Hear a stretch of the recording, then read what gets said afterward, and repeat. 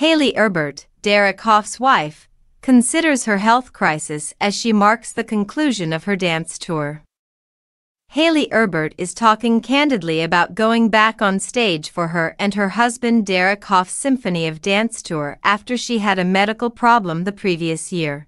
The professional dancer celebrated the tour's conclusion on Instagram on Thursday, marking the culmination of her wild health odyssey that involved many operations and a catastrophic brain injury, Erbert wrote. The Symphony of Dance tour has only been over for a few days and I still haven't quite found the words to express my emotions, as the opening for a post that included a number of pictures of her on-tour performances.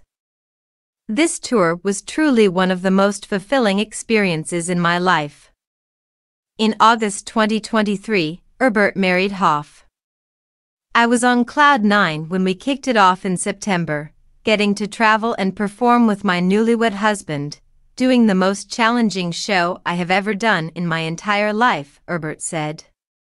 Then December 6th rolled around, and everything came to a screeching halt.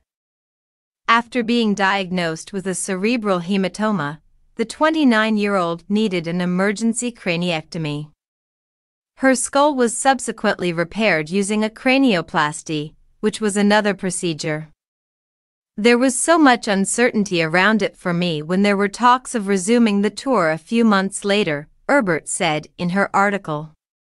However, I did it. Many of my long-dormant portions were rekindled by this journey.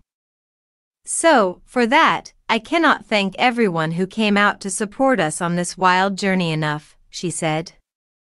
I am very thankful that I can still be here doing what I love with all of you. It's very appreciated. Medium light skin tone emoji modifier.